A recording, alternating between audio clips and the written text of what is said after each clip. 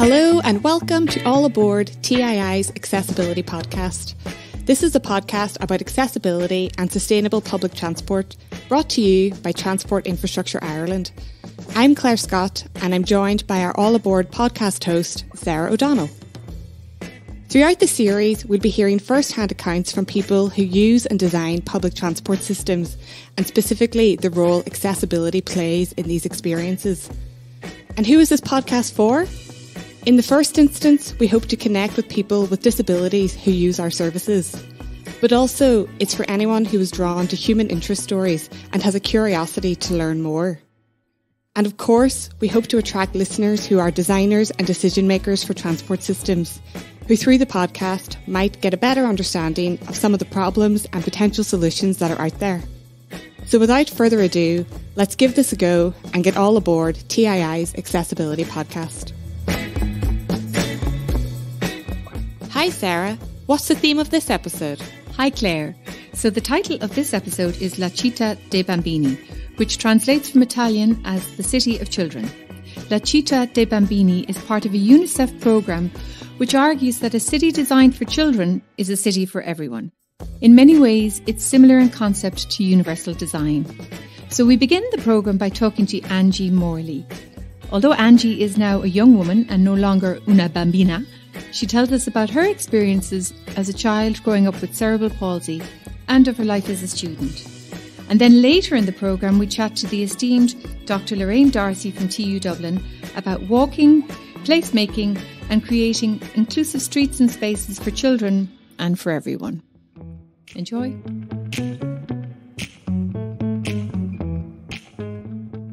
So we're joined by Reddy and Angie Morley. You're very welcome to All Aboard TII's Accessibility Podcast. Reddy, you're TII's safety officer. I'm head of safety, occupational and railway safety. So I would know you very well. We've worked together for a long time.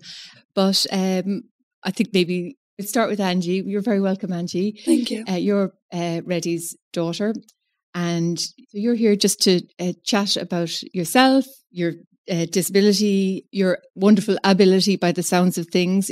Just from chatting to you and from chatting to Reddy, I can already hear about all the fantastic things you're involved in. So maybe just tell us a little bit about yourself to start. So my name is Angie. I'm 20 years old and recently I've done a degree in Irish and Sociology in Maynooth and my disability is cerebral palsy. Very good. And you're in third year in Maynooth? Yeah, I just finished my final year there 2 weeks ago.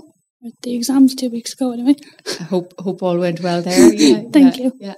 And that's your end of year exams. Yeah.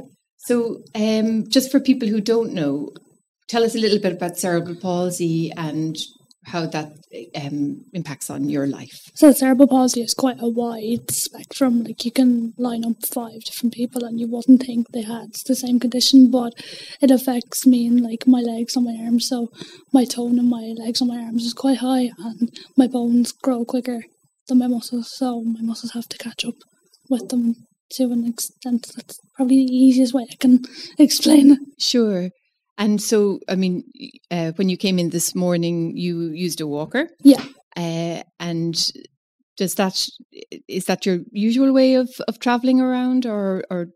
Yeah, so I've always used a walker. It's always kind of been something I come with if you want.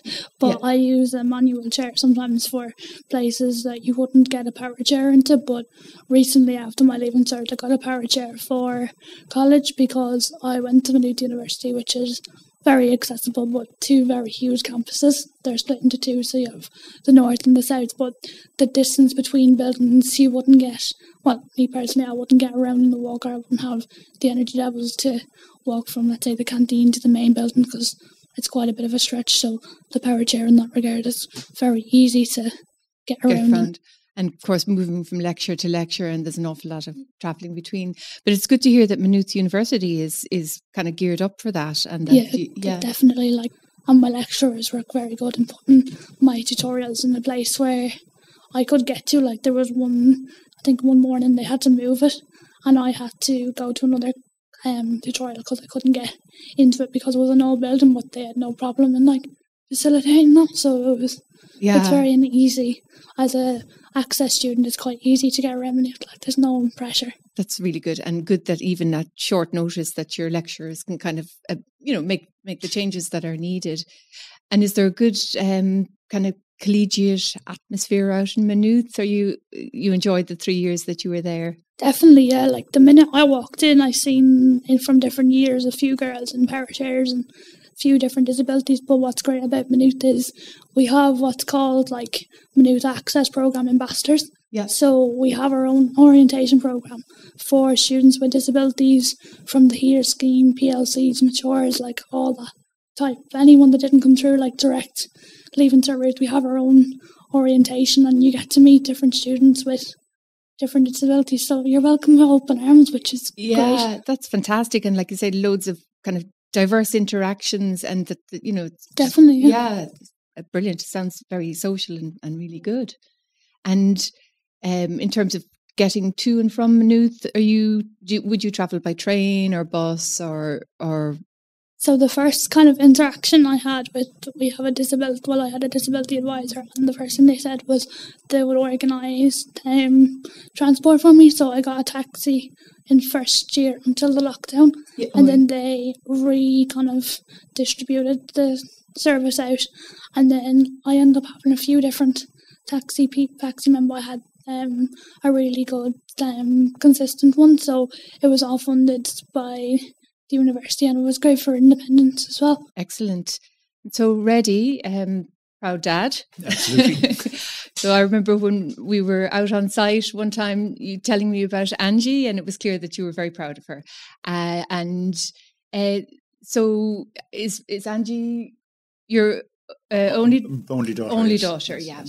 So just growing when Angie was small and in the early days, did you and Mary was there a lot of adjustment needed at home? Did you adapt the house, or was there accommodation needed? But not really, no. Yeah. No, that was sort of lucky to have a sort of a nice wide or nice spacious house. Yeah. So there was one or two steps that we had to modify, but that there was nowhere where a walker couldn't get around. Yeah. And and Angie came home.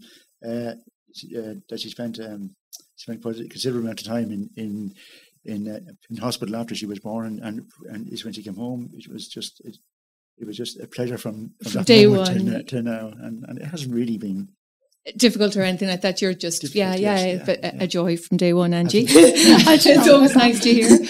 And I remember the day we were chatting, you mentioned about the film that Angie was in. So Angie, tell us about that. It sounds fantastic, and making the grade, is it? I did piano for the guts of, I want to say 10 years. I'm not particularly 10, yeah, definitely 10. And I had a great piano teacher, Amanda Herkin, who I've had from the first ever piano lesson I did. I had her straight up, and we've always had a really good bond from then on. And since I've stopped the piano, the bond is still there and still friendship, which is great. And one day the principal of the piano school, he was looking for, I think, 2 partnerships to put in, and he asked to put me and Amanda forward, and obviously Mum and Dad said yes to that, which was really fun. And we had to do an interview at home, and then it was all about learning piano and how different kids at different ages, like in the grades and the exam system, kind of learn piano. And we had to do film a lesson of how we'd normally do it. And at the time, I stopped doing exams because after, I think it's grade 2, you have to use a pedal, and my legs wouldn't have the strength to use the pedal and play at the same time. It's just the way my cerebral palsy works. Yeah. And we had, I think, Stay With Me, Sam Smith was one of the songs I played. I don't know the other 2. I keep trying to remember them. You've blocked it out. I just can't remember. Yeah. And I had started freestyling, rapping over piano chords at the time now, very, very badly. Yeah. I will give myself that. And I just was constantly doing it with Amanda. Every week I'd come in with something new, and she still says it to this day. She goes, I don't know how you did that and how you still do it. And we had played all the songs in the cameraman Ken and Steve, they were lovely. Like, it was very relaxed, and we had done everything that we needed to do, and the cameras were off. And I turned to Amanda and like, right, what do we do now? Because we have everything done. And she's like, you can rap, like, do it. And I was like, okay, had absolutely nothing prepared. Go off the top of my head. Not my best work at all. Some people may disagree with that, but like, it wasn't. But completely ad lib, and you just took off, and they filmed. Did you know that they were filming? Or good. Amanda says to me to this day, like, she was looking around, the two lads' jaws were dropped. Wow. And I obviously didn't see that, and I wasn't sure like what they'd put into the film or whatever. Yeah. And they put that in. I'm like, oh, okay. I was only recently showing one of my college best friends. She was up for a weekend. Yeah. I was only showing her there a few weeks ago, and obviously Mum and Dad had brought it up to her, and I usually don't, because it is something I'm proud of, but my ability now has gone a lot up since. And she was like, wow, like, this is so good. I'm like, you haven't, that's only the start of it. Like, yeah, I mean, that's phenomenal. And Reggie, you were saying that the first time you saw that was when you actually went to the screening of Making the Grade. And that you hadn't realised that... Yes, I was sitting in the cinema, and I was sitting beside her, and it was very proud to see your daughter up on the big screen, but when she started rapping, I just couldn't believe it. I was so proud. It's not something like I even write more songs, and I think I've only showed you one so far. So you were saying that you're doing a music course this year. You finished your degree, and you're going to start a master's the year after next. Yeah. And so this year you're going to be signed up to a music course, which is amazing. And yeah. So, like, as you were saying, the kind of progression from age 14 with your music, you've been working on it very hard, and like, definitely it's developing. Yeah. It was something when I was younger. I never really had, like, I think within the lockdown I kind of gained more confidence, because I never really had confidence in myself. Like, I'd always be that person that would put up a video on Instagram and then delete it an hour later because I didn't like it, and do the same and the same and the same again.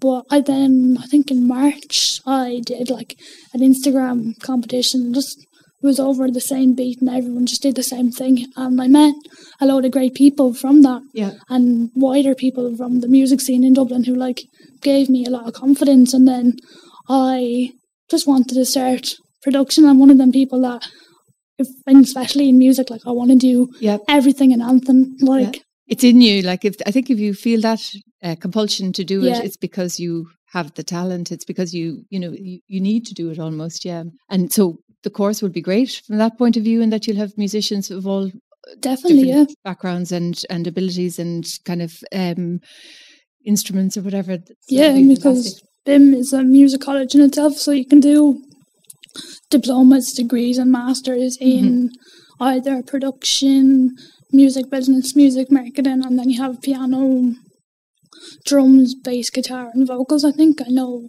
a few people who did vocals and guitars as the degree. Yeah, brilliant. And what are you thinking of doing the masters in, or have you decided yet? Well, I was thinking of primary school teaching, which I still brilliant. Yeah, that's still a goal, but because of the maths requirement, I couldn't apply this year.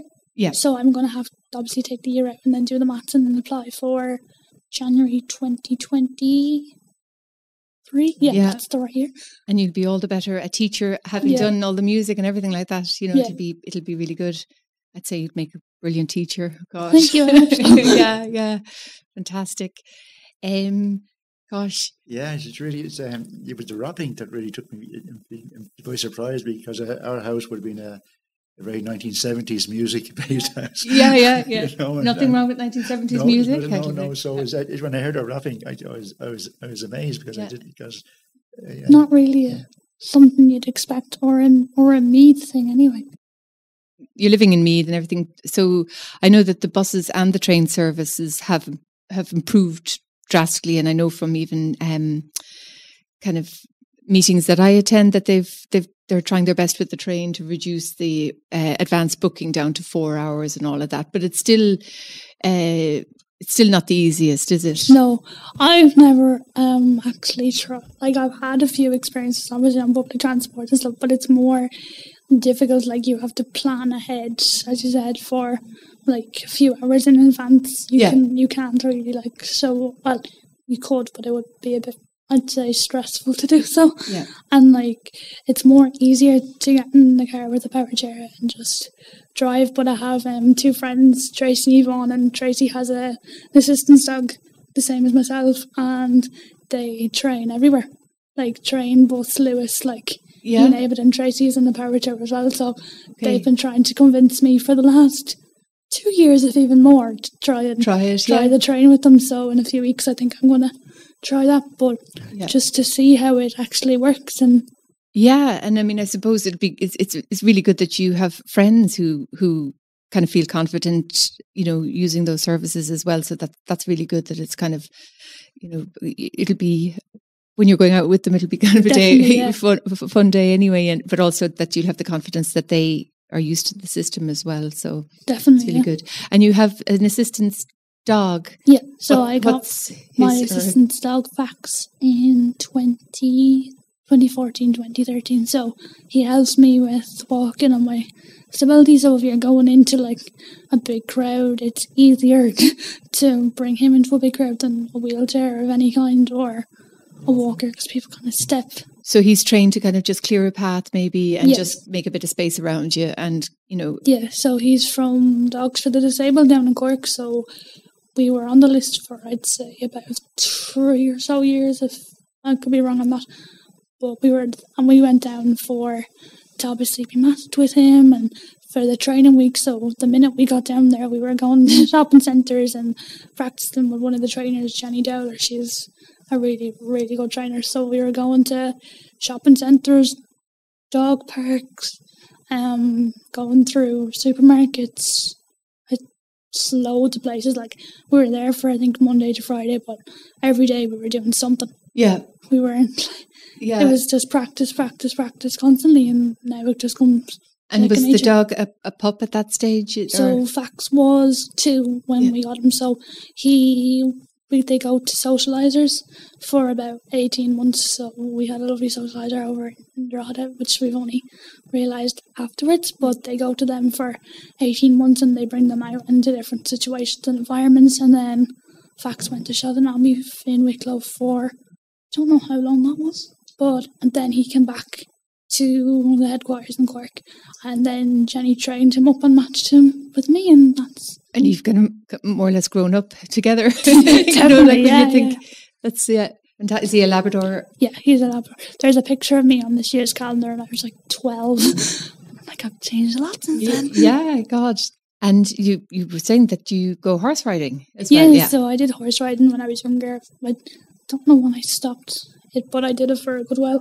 It was really fun. It was really good for like balance and everything like that. I went to Bachelor's Lodge first when I was younger, and they would usually have leaders and stuff like that. Yeah. And then I went to Maria Dunn over in Carlinstown, and I had a leader the first day, and the first day she's like, "Nope, like you're not having a leader," so it gave you confidence, and you had to keep yourself upright and stuff like that. So it was. I'm always amazed. I mean, I've only been horse riding once or twice myself, and I'm nervous wreck, but I'm always amazed at how they kind of just leave you off, and like I would be quite nervous. They're all very confident themselves, But I would be quite nervous now. My best friend is and her whole family are horses, and like are into horses, and they have all their own horses, and they go racing and everything. And she'll be trying to convince me to get back up on one, and I'm like, no, you're okay. Yeah. And with the horse riding that you did did the school have to have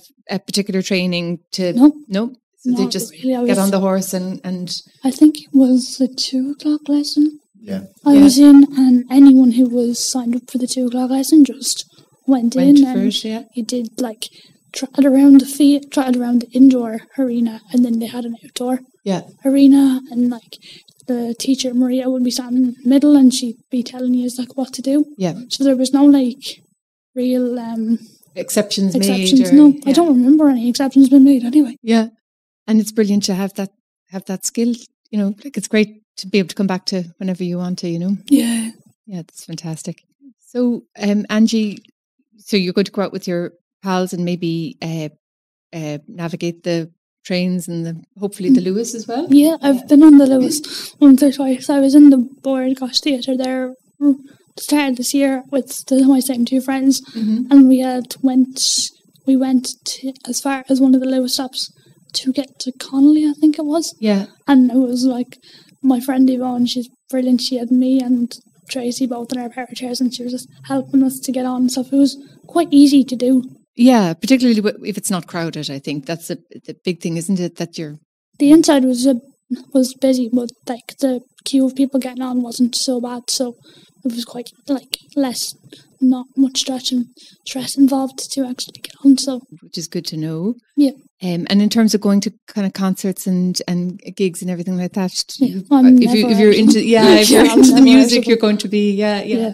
I have about like 6 or 7 this month, which is mental, but that's brilliant. Yeah, the 3 Arena was actually one of the first gigs I went to, and they're brilliant. Like, you get in, you don't have to go into any of the queues. Yeah, they bring you straight in. Like, someone brings you up to the lift, someone meets you to bring you out to your seat, and the same back. And I've been to some like the smaller venues. Like, I was in the Workman's Club Cellar there last Saturday, and obviously there was like a few steps and everything, but everyone was there just to help. Yeah, which was great. Like, we've never had an issue where it's like, sorry, you've had to turn away or whatever. Yeah, that's amazing.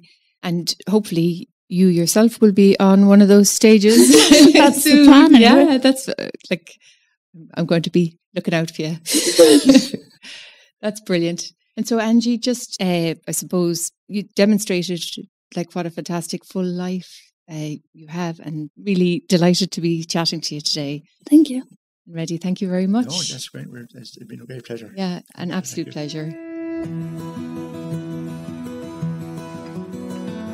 So we're really pleased to welcome today Dr. Lorraine Darcy.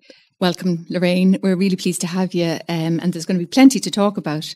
Lorraine, you are Sustainability Action Research and Innovation Lead at Technical University Dublin, TU Dublin, and you've previously were a senior lecturer in the School of Transport and Engineering, and also co-chair of a Masters in Transport and Mobility. So, plenty going on. But maybe if you explain to us in your own words just about yourself and your background and No, I often describe myself as someone who has a bit of a portfolio career. So I am a civil engineer and transport planner, and some people are surprised to know that I have a research master's in asphalt technology as well. But I worked in transportation planning, but I concurrently was working in children's sport. And as a result of that, I ended up working in the Irish Sports Council and kind of becoming more aware of the determinants of physical activity and health, and that side of the house. And so ended up doing a PhD in exercise and environmental psychology, which essentially going, what are the determinants of individuals' behaviour, particularly around physical activity, but in general? And how does the environment around them influence those decisions? And so I looked at it through the lens of walking and walkability. And from there, I've worked in health policy. I've worked in lots of different facets of the transportation industry, as well as the health and wellbeing side of things, and then culminated into a lecturing position where, which led to us developing the MSc in Sustainable Transport Mobility, which has a person focus and, taking an outward view of how do we holistically provide good transport systems, with the person at the centre. Yeah. And so that's, and it's the first course accredited for its transport planning professional chartership in Ireland. So it's a bit different to what has been there previously. Yeah, move away from just kind of a narrow engineering viewpoint or, or narrow behavioural science. It's merging everything. It's environmental, everything. Yeah. And just on walkability, I mean, probably when initially maybe people think that's so niche or whatever, but it opened up a whole new world of, how everything really in society is connected to how people get around. Yeah. So there was kind of 2 key quotes that were my takeaways from my research.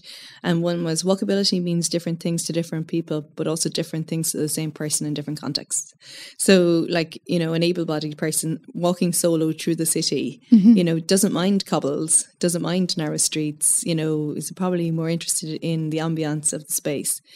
But if that same person is suddenly pushing a buggy or has someone with reduced mobility, all of a sudden their needs are very different in that time and space. Yeah. So, walkability is very contextual. Mm-hmm. So we can, so the ultimate in relation to designing for walkability is a universal design approach. But interestingly, when people talk about the importance of atmosphere and what we call the genius loci, which is like the sense of place, people then tend to kind of pick locations like, let's take one from in Dublin, Camden Street, which from a functional walkability perspective, the footpaths are narrow and, there's, traffic there, but it has this sense of community and environment that people love. So in an ideal scenario, we want to capture both of those. We want a good functional space, but also that lovely atmosphere and community. Exactly. Yeah, mm-hmm. That's so interesting. And just in terms of walking and children in particular, I mean, it's huge. Everybody can see with their own eyes, it's been a massive reduction of kids playing on the street, travelling independently to school, etc. And that's kind of it's car dominance in planning. Mm-hmm. Yeah, no, absolutely. And, we often call children the indicator species. Yeah.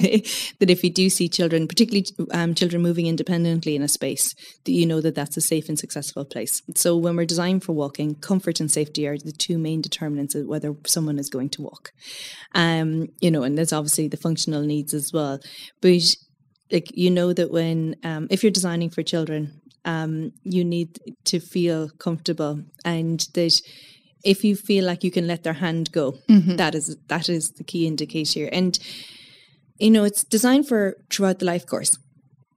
So we have to think about whether it's when we're pushing that buggy, when, that toddler. And I think actually for me as a mum, it was we lived on a junction, a bad junction with no pedestrian crossings on it.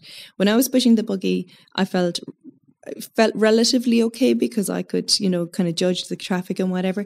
But it was when I was then teaching my children to cross the road. Yeah. And we lived right across the road from a shop. Like they should have been able to cross the road to the shop. Yeah. And all of a sudden having that realization going, there is no safe way for me to teach them to cross this road. Yeah. And interestingly, and I'm going to do a little bit of a jump on this, that one of the most fascinating presentations that I've ever had the pleasure of being in the audience for was actually this, he was a psychologist who was speaking about how, risk is a really important part of a child's developmental learning. Mm-hmm. And that we as children, those of us that would have walked to school or gotten the bus to school and then walked a section of it, or even just arrived early for training and had a little bit of time, we made decisions based on, who are we going to play with or not? What direction are we going to go? Are we going to go and hang out with people hanging out outside the chipper on our way home or not? So that independent mobility was a really important part of our social learning. Mm. And sociological and psychological development, and particularly around risk. That as a result of us now not having safe streets, parents are now driving their kids door to door. And in a kind of a similar parallel way around, kind of mainly driven from a child protection issue around sport, we now have, parents have to drop the children at the door. There is everything is supervised from the minute they arrive. They're told what groups to be in and they are collected. All well-meaning decisions. Yeah. But some from the travel perspective, they're really coming from a traffic safety perspective. So we have designed out that risk. And all of those opportunities those opportunities. And I went to speak with a group of transition year students in a school, and I won't do any naming names. And this is a pretty affluent school. And I wanted to just chat to them about the environment around where they were living and walking and other places you would be safe. And I was just trying to draw out what are the things that inform their decisions. And it really took a very long time for anyone to say anything. And they started telling ghost stories. And I thought this was really bizarre. Yeah. And I was like, okay, am I just not reading the room right? And then I asked them, and it turned out none of them walk anywhere. Yeah. And as a result, they had no spatial geography. Yeah. They didn't know who lived near them. They didn't know, if they had to walk somewhere, they had no idea how they were going to do that. And I think that we have a real problem that, and this is something that, and a lot of the determinants of health, we see a socioeconomic, a lot of the deficiencies that we see in health often come from lower socioeconomic areas for various different reasons. But here is something that we're now going to see on the flip side of it, is coming from higher socioeconomic areas. And I think it's something we need to be really mindful of. Absolutely. And it's just everyone kind of channeled into kind of silos, people, only associating with people of their own age or their own kind of, people from their own school, and just, very narrow, as opposed to, incidental meetings on the street with older people or with people of different ages or with neighbours, or, it's incredible to think of all that's lost with that. And in coming back to that piece about the the engineering design, and that has been a determinant of all of this, that we have designed around the keeping people safe in cars. Right? So our when we've talked about traffic safety over the years, it's always been about the safety of the person in the vehicle has been paramount, and that is how most of our road safety strategies have been written. And so really another really interesting slide recently now, and this was a hypothesis rather than a study. I know to be very clear about that, but it was formed on very sound logic, and it was basically linking the introduction of seatbelts to an increase in non-communicable diseases, so being like inflammatory diseases such as cancers and heart disease. And of course, when he said it first, everyone was like, "What do you want? What do you mean?" Yeah, but what seatbelts did was that it gave drivers a greater sense of security, and therefore drove more. They weren't exhibiting as much care because they felt safer in their cars. So they drove faster, probably took corners tighter. And that, as a result, has actually had less people walking on the streets. That decrease in physical activity has led to an increase in inflammatory disease. So... amazing. The kind of sense of invulnerability, but the cost of that then, Yeah. And for people, that kind of car dominance again probably or clearly has a knock-on effect then, in that people who don't have a car or maybe don't have access to a car are particularly penalised, and that could be people with mobility issues. Yes. Or, sometimes for people with disabilities who might be relying on carers and all of that, that it's just another blockage to travelling independently. No, absolutely. And it's an interesting narrative, and one that we do need to research more. We need to be more informed in the discussion around this, because there are absolutely two sides to this. There are people who do need their vehicle for their independent movement. Yeah. And there are those people that cannot drive, who are dependent on other people to drive them, and they're therefore putting a caring burden on others. And, when we think of, this is amplified then when we actually widen our lens and not just talk to the individual users, who generally we do our consultation with adults.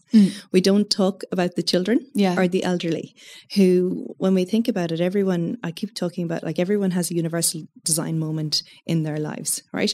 So, and that came from Ludo Campbell-Reid in the Auckland Design Champion, and I just loved it, because we talk about people with disabilities as almost like this minority group that we have to consider in our design. But the simple fact of the matter is, it affects everybody. It affects everybody. Yeah. I know when I broke my leg, I relied on, I had those limitations to my mobility, which I then had to really think about, how do I get around? And there was that burden of having to pay for taxis that I didn't have to before. And even, there's an increasing number of people telling us, people with disabilities saying, well, look, actually, especially arthritic conditions. And Arthritis Ireland are now prescribing physical activity as an anti-inflammatory. It's a counter of what we were always told before. You should, should be resting and not moving. And we're actually going, well, actually, physical activity is an anti-inflammatory. And so people with knee and hip issues in particular are saying, well, actually, cycling is so much easier for me than walking. Yeah. So here's this increase in people who want to cycle, but yet there's a narrative saying, well, people with disabilities need their cars, and so we need to be broader ranging in the narratives that we bring to public consultation around projects. Absolutely, and I suppose it's a case of it's all just in terms of kind of maybe reduction in car use and all of that. It's all the low hanging fruit, the residual kind of need is there, so there will always be people who rely on maybe being dropped a bit closer, but it's the massive kind of unnecessary journeys that are kind of clogging that up. But also it's interesting, just different stages in people's lives as well, that people might kind of find that they're looking after an elderly parent, and it's a huge eye opener then in terms of moving around and that comes back to like the default. And for anyone who has read Invisible Women, I actually had to Caroline Perez, I can't remember her name now, but it's such an insightful book. And the transport chapter, I actually had to listen to an audiobook and go for a walk, an angry walk. I couldn't sit and read it. But it was so insightful. And I can understand how the systems came to be the way they are, as she describes it. That it was really like that our plans and our infrastructure was basically designed and built around what she calls the default male. Because just by the very nature of it, it was the men who were sitting in traffic commuting every day to work at a time when there weren't as many women in the industry, in the transport industry. I remember when I decided I'd be an engineer, one of my grandnaunt's going, "Oh, should I give you a job in the office?" Like she couldn't, that was just the social, assumption, it was this, and it was the social context at that point in time. So of course, when you arrive into work and you have to solve a problem, you're going to think about the problem that you encountered that day, because like you're going to have this inherent bias. And at that point in time, we didn't do consultation. We didn't do user audits the way we do now. So we have these systems that are built around that commute. And again, the data we collected like it's a wonderful data set, the census, travel to work and school, but it only talks about the people who are there already. It doesn't talk about that trip chaining. And your wonderful report here in TII, Travelling in a Woman's Shoes, highlighted that the care burden and the transport elements of that care, like of caring, like it really does place a burden on people. And, it's those short trips that we have designed out of our system. We've default designed for the longer trips. So again, like it was great to highlight that, not all trips are commute trips. Yeah, exactly. Probably the proportion is nearly the other direction, but also, so if you think about it, there's like barriers as in, massive junctions that you talk about, maybe wide roads that are, but there's also opportunities. I mean, beautiful opportunities for kind of social engagement and just, quality of life issues that come with improving walking. Yes. I have two favorite stories to tell on this one, and it relating to where we chose to live as a family. And it's quite funny because we live in the outer city in what we call a filtered permeability area. So there's bollards to stop traffic going through certain areas. We're very privileged to live there. It costs us a bloody fortune in rent, but doing what I do, this was the decision that we made. And it's just been really interesting. The two kind of stories. It's an older area. There's an older population there, and I went to our local residents committee. It was actually around a Bus Connects project that I went down to kind of hear what was going on, and I got outed at the meeting as being a transport expert when it was actually a local representative was getting all these questions, and I was like, "Oh, you should be asking her, not me." And so when they were like turned to me to speak, I was like, "Well, actually, public transport is really great. An increase in public transport provision is really great because actually what's going to happen now is there's going to be more people passing your door. Yeah. So there's going to be more opportunities for socialization that, people are going to be healthier in your neighborhood. The air is going to be cleaner. And I kind of talked about it in that context.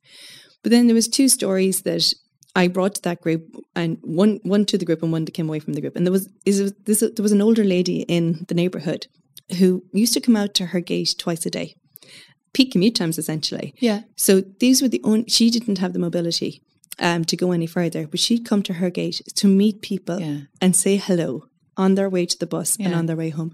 And that was such an important part of her day. Yeah. Right. And then the others, so when I started telling the group, and like this residents committee was so funny, they used to run a raffle to get all the older people to the meeting, which was, I thought was very, very ingenious. Yeah. I then spoke about how like high walkable areas, which this area is, there's an 8-year delay in the onset of dementia. You're much more likely to live to 100. So like for older people, there's a longevity piece to this. And so when I explained it, like the bollards that you have here are a massive asset because they've, of all these reasons. And this woman stood up and she goes, "Well, all I can say is God bless those bollards." I'm walking home. This guy, I was walking with Sarah laughing, and he goes, "I was the chairman of the residents committee when those bollards were going in, and she would definitely wasn't supporting them." So I think sometimes we need to go back with we can have this really negative narrative around projects. Yeah. And it can be really difficult to describe. You can bring all of these other studies and all these other case studies to a consultation and say, look, these are the benefits. And I get a lot of, oh, sure, it's all fine and well for you, wherever, people don't even, they don't see the relevance, and they're scared to change. And that's always an important thing to recognize, that people fear change. But I think it's really important for us to go back and collect the positive stories afterwards, and see the really good examples out there, and absolutely feed them back. Yeah, there's just here about the lady. You think of like older people, they literally can only go a couple of meters sometimes, or people with mobility issues, and just what the choices to stay indoors. It's huge. We were chatting earlier just about like incidental play areas. So, for example, for people with kids, walking, it's not always a question of like big playgrounds and expensive infrastructure and kind of having a really difficult walk to the playground. It's about just kind of a walking environment where there's a low wall, or where there's incidental play areas and seating and resting areas along the route. And this was actually, I think it was the same. It was the same conference. It may have been the same speaker that gave this example. He put up a photograph of this path, and it had an old sty beside it as well, where they hadn't taken out the old step-through sty on this recreational walking path. Yeah. And he was there basically going, look, this is what children want. Like, they want the things to climb. And you were telling me a very similar story earlier about a low wall. Like, we can all relate to this as children. The places we wanted to climb up and jump off, and a progression in our, I'm now big enough to do it. And I can do it myself independently. And that comes back to that risk piece, which is really important. But he basically was saying, look, children want to climb over the sty. And then he goes, and how many of you want to climb over the sty? It's so true, yeah. So even as adults, we want to have that the gamification. Completely, yeah. And we do, and I think this is what, and actually playground design is another really interesting space. And actually we have a PhD student in TU Dublin looking at this, because there isn't really design standards based on a scientific, studies as to what is good or not good in your playground. But what is generally acknowledged is that places where people have a freedom to decide how they use the equipment or how they use the space, and an opportunity to be adventurous. Yeah. They are the better play spaces, and that is true of no matter what age you are. Yeah. So if a truly walkable area is one that you could go off and explore any different direction and feel safe. Yeah. And feel like, it doesn't matter which way I go, it's permeable, so I'll come back on myself. Yeah, and I'll cut through this lovely residential street, or I'll walk down Camden Street, or I'll do the back roads, or, that. Yeah, and people describe, and actually that's been a really interesting piece in walkability research when they've looked at the purpose of someone's walk, that, when you're in a hurry and you're on your way to work, you don't actually really care so much about the design of the street. You just want to get there quickly. And so, but not everyone is going to feel as safe in that space, but for the most part, people will take that direct route. But people also want the opportunity to meander, and they called it the Sunday walk to get the paper. Yeah. They want an alternative route. So when we describe our ideal walkable area, it is that there's various different routes within the neighbourhood to serve our different purposes, because this is also this perception that to walk you need to have a park, whereas our streets can be parks. Yeah And they should be parks, and we should have invitation to play in our residential streets. Really should be spaces where kids are out. And actually that's another side thing with this filter permeability we have. What you'll see around our neighbourhood is goalposts and basketball rings at the side of the road, because the traffic is so low. It's only local people accessing that you actually see kids playing on the street, which is a forgotten art. It really is. I was just chatting to someone the other day, and they were talking about listening to Wimbledon on the radio while they were out just hitting a ball on the street. And it's lovely memory. Yeah. Come June or whatever, everyone out having a go on the street. And streets are a leveller. Yeah. They're a social leveller. And, it's really important that we all get to know our neighbours. And then that's an opportunity for helping others, socialisation. Mm-hmm. And look, this is so important for new moms, older people with reduced mobility. So to know your neighbours and who you can call upon if you need help. Absolutely. Yeah. And again, in contrast to if you're commuting to work in a car, you're A to B as fast as you can, or as efficiently as you can, and that's kind of your purpose. It's that's get my journey done. But they're sitting into a car to go to access what we could potentially have on our streets. Yeah, very good. And you were the lead organizer for the Walk 21 conference. Yeah. Do you want to chat about that? I was at it and it was absolutely amazing.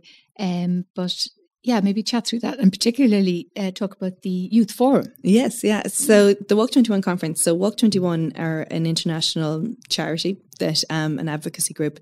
And they're so they work with cities and countries all over the world to create walking policies, and they're involved in high level UN road safety committees, and so they're brilliant advocates out and about. But they have this annual conference on walking in livable communities. It's been running for over 21 years, but it's been a bit of a passion project of mine to bring it to Ireland after attending it numerous times.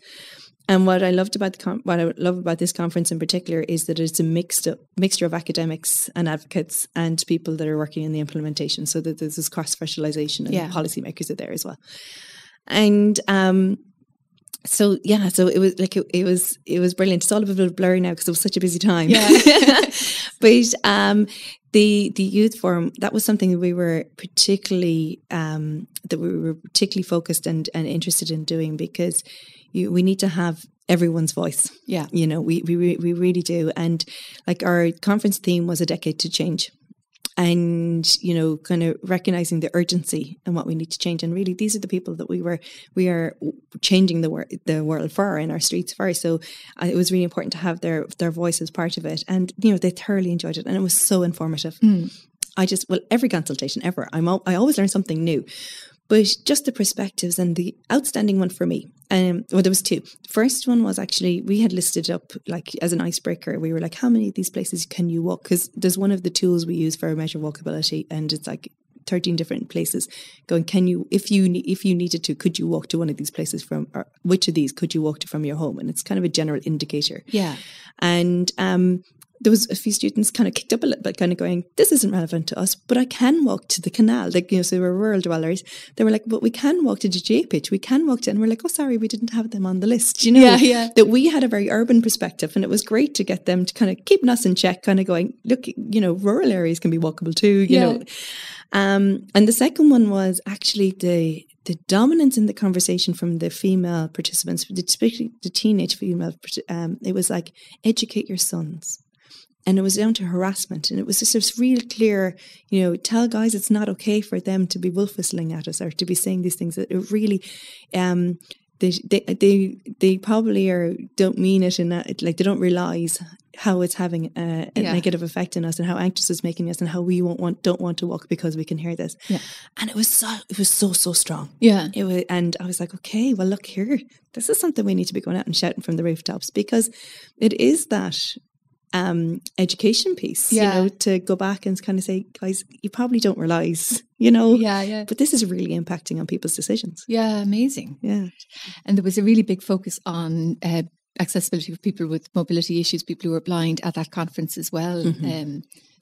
No, we were very aware, and it was a key focus, because there was venues that we just had to not, that we would have liked to have used, that we just had to totally discount, because if they weren't accessible, we weren't using them. Yeah. And even in our social venues, we made sure that everybody could participate at any event. And you got good feedback from people of kind of diverse ability. At that. I suppose that one of the things that comes up at our user group meetings is, I suppose, for people who are blind or maybe a bit unsteady on their feet, that just the absolute fear of the e-scooters and all of that, and I suppose it's how to kind of capitalize on the benefits of all of that kind of more sustainable mobility. It's better than driving, obviously, but how to also really take seriously the kind of, how that's a barrier to people walking. They're afraid. They're kind of, even the whir of the electric engine or whatever can put people off balance or just make them afraid to go out. Yeah. And I think this is where the benefit of consultation, where we capture, people's views and opinions and experiences, and being able to feed them into consultation. And I think the e-mobility conversation has really just, I suppose, started if I feel like it has been the conduit by which we've had much greater conversations around public space. Yeah, that we actually held, we hosted it on behalf of the Transport Planning Society, kind of a panel event up in TU Dublin, and we had where the topic was e-mobility, but really, excuse me, the conversation was around the sharing of road space. Yeah. So what we have now is this a new technology, a new vehicle, a new mode. And it's trying to find where do they fit. Yeah. And because there are challenges and barriers, but we also have to recognize that they, as an entry level, they're cheap. Yeah. Particularly, so we're seeing it with our student cohorts. So we've because there's no legislation around them right now, we can't be seen to promote them. But however, we're seeing loads of students coming in with them, and storage is an issue and whatever. But with any vehicle, like whether it is a bicycle, whether it is scooter, what it all comes down to is fundamentally respect for road users. Yeah. Like no matter what you're like, and that dominance.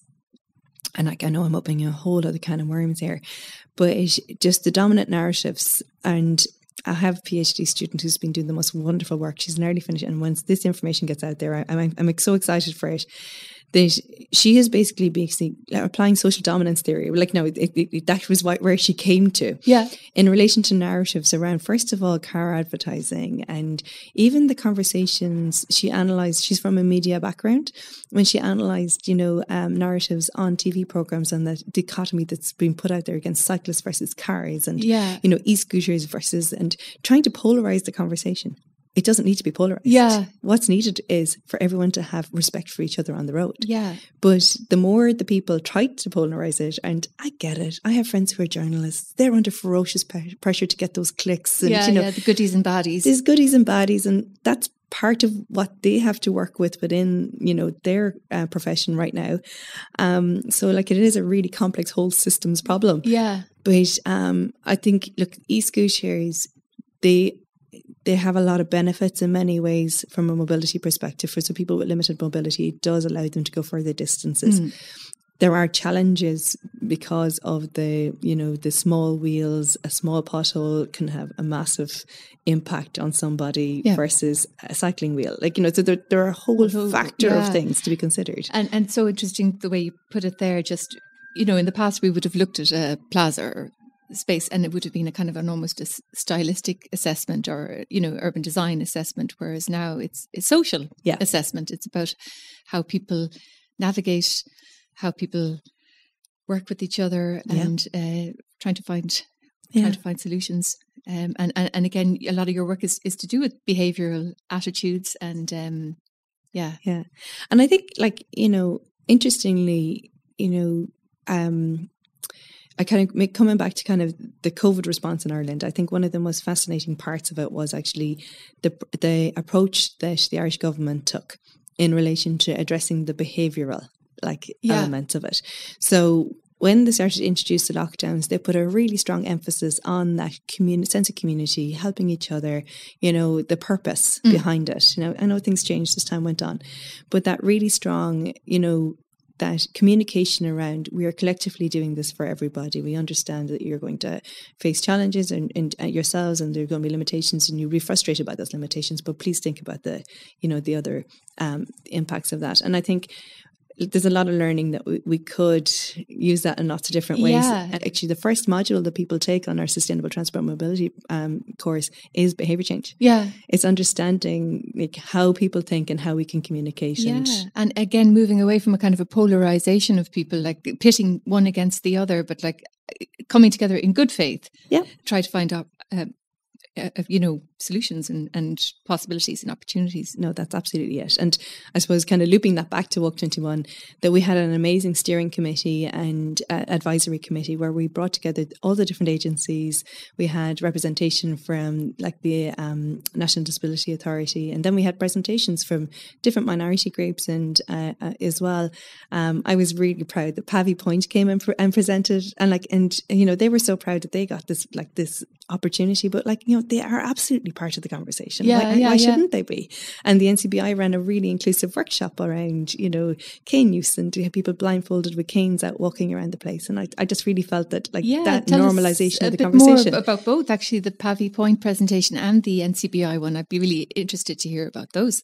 So Pavy Point did a piece about, basically did a walkability audit around one of the halting sites. And for me, it was, any group can go out and do a walkability audit and feedback, and that's really important. But I think it was empowering them to feel like their voices were equal, because they are. To have their voices equally recognised in the challenges that they faced. And bringing that into the public. Exactly, that it's a unique community, but part of the community. And on the NCBI, the walk that was done, how did that go?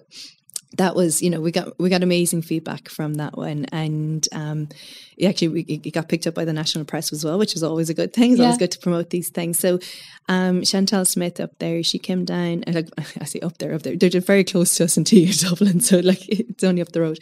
So they came down and they basically blindfolded people, and people worked in pairs. So the person that was blindfolded also had a cane, and basically just they simply walked around the neighbourhood.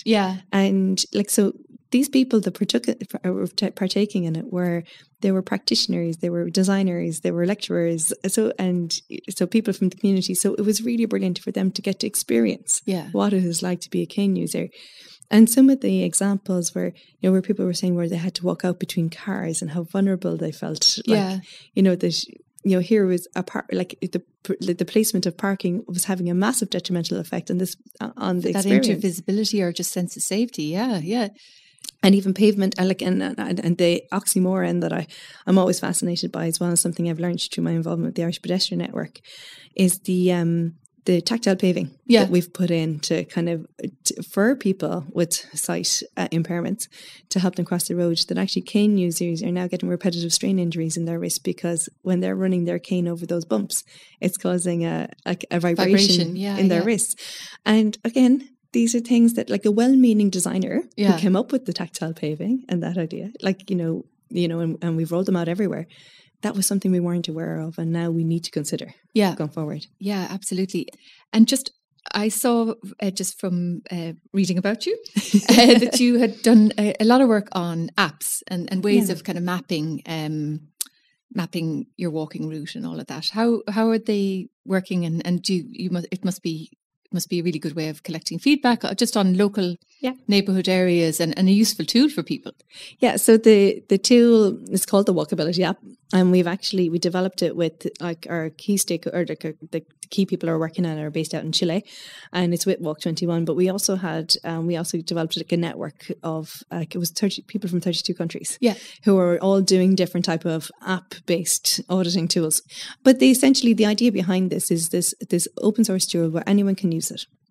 But that on the back end, when I talk about the back end, that's the interface at which we can then basically produce maps for local authorities to say, look, these are the places, based on and it's a traffic light system. And actually the original project that this came from was originally run in Medellin in Colombia, where they went out with lollipops, kind of large lollipops with the red, orange and green, and asking the children to say, do you think this is good, bad? And that was mapped. Brilliant. So it was it came from a physical project into this app and to produce the mapping. But we've added another layer of where people, you can just do the traffic light on the app, but you can also go in a step further and say, is it because of safety from traffic? And a bit more detail. So that is, that's one of those ongoing projects that hopefully we'll have up and running very, very soon. And that sounds fantastic. That it's not just kind of, this is terrible, but there's parts of your walk that are beautiful, that are working well. That's really, really great. Yeah, because again, to inform design, and look, we're there's in some sectors we think, okay, we need to take out the trees there's various different reasons why, for trips and falls, if it's broken pavement, and sometimes we're like, okay, well, the solution is to cut out the tree. Whereas if we collect the data and we see, okay, well, actually trees are really important now. There's getting technical about it, there are so many other benefits way beyond everything, especially as our climate heats up, there's heat island effects, etc. But and the greenery, and actually the massive mental health benefits of being exposed to green and trees. So we have to kind of make informed decisions about what do we do. It's no longer a case of people are tripping over the root of that tree. we need to address this. Yeah. And instead of just taking it out, we actually have to balance that with everything else. So when we collect this data and people are saying, well, actually a positive of this street is the beautiful trees in it. Yeah. That helps us inform that conversation. That it's not just, it's a trip hazard, take it out. You're kind of thinking of it in the round and, brilliant. Just to summarize, how would you say for young people, and particularly young people with mobility issues and trying to access public transport, to access all of the social aspects of their lives, how would you sum up what designers and decision makers need to start doing? I know we've covered a lot of it already. Yeah, no, I think it fundamentally comes back to that functional environment. And because our footpaths, because every trip, regardless of what the trip is, involves a walking trip. And when I talk about walking, I talk about run, push, roll, the full suite of movement in space. We just use walking for convenience as a term.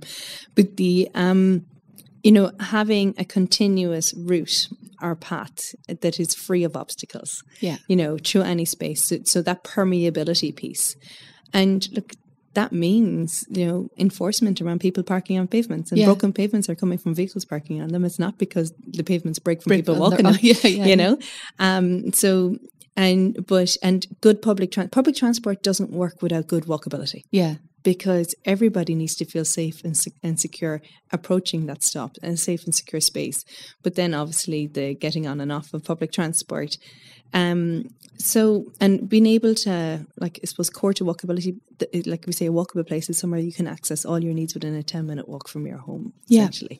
So, the 15-minute city kind of badge is gaining traction these days, but it's fundamentally that. It's the traditional villages that we've always lived in, whether they be in an urban or a rural context, so that anybody can access whatever they need. Yeah. So what we need to, basically retrospectively look at all our places and spaces. Do we have that good permeability? And the answer in quite a lot of particularly suburban areas are places that have been built since the 1960s, but particularly since the 1990s. We have these long cul-de-sac estates. They are not permeable. The school could be over the wall. Yeah. But you might have to go 2 kilometers to get to that school.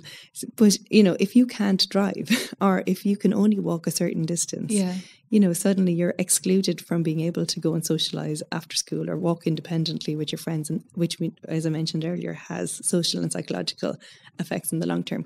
So good permeability, a good functional space, places to congregate. Actually, places to congregate is a really interesting one. That they need to be overlooked. So teenagers want to hang out. Yeah. Right? But people feel threatened by groups of teenagers hanging out. Yeah. And they call it antisocial behavior, which I really am not comfortable with the term, because it's some of the most social behavior that you can see, and it's a really important Absolutely. thing. And you often get that, we can't put a tree or a bench in there because it'll encourage antisocial behavior. What could be more social than a tree and a bench and people gathering on it? Exactly. Yeah. And I know people might be getting involved in. So, so often what we find is the places that you'll see graffiti and the broken glass where there's evidently been some drinking or whatever happening, they're places that are not overlooked. So when there are what we call eyes in the street, or where there's a good flow of people through an area, that's when you won't see as much of that, whether it be criminal or, more destructive behavior, let's just say, socially destructive behavior. But it's important that we do provide places for people to congregate and to sit. Older people need places to sit on their walks. Yeah. And there was a wonderful walkability audit study that was done by, I think it was Age and Opportunity. And I'm sorry if I've gotten that wrong. I'm pretty sure that was the group that did it. And they took planning students. It was during the recession when planning students there was no work available for them. And they basically brought them on internships and worked with different disability and older age groups in different towns. And they wrote up permeability reports and submitted them to local authorities. It was a wonderful project. But I remember hearing feedback on one, and it was a town in Kildare where one of the ladies that was on the walk, she just turned and she looked at this low window that had one of those railings, the spiky railings, yeah. And she goes, well, they obviously don't want me to sit and rest. For her, she was looking, she needed to stop every few hundred meters even, and she was looking for any opportunity to sit. And I used to love, again, we had a low wall outside the last house I lived in, and I loved it when people came and they sat on the wall, and you could see these little conversations popping up. But if I kind of waved out, people were like, oh, I'll go. And I'm like, no. This is lovely. They thought you were shaking the fist. And again, people just I suppose, like, it's really complex. But this feeling, some people, like, you know, this defensible space. Yeah. And they don't want people encroaching on their space. And generally we find that more so in areas where there's low social cohesion. So essentially where people don't know their neighbours. Mm. And it becomes a self-fulfilling prophecy. And particularly in suburban areas. And there's lots of people who do select to live in suburban areas because of that uniformity, and that, you know, I have my front garden and I can get into my car and I can drive where I need to go. And maybe they, like, you know, they fear that socialization of it. Yeah. But that does have health impacts. Like, it really does. Lorraine, thank you so much for talking to us. That was absolutely enlightening and interesting, and it was great to hear your unique take on all of these things. So thank you. You're very welcome. Thanks for having me.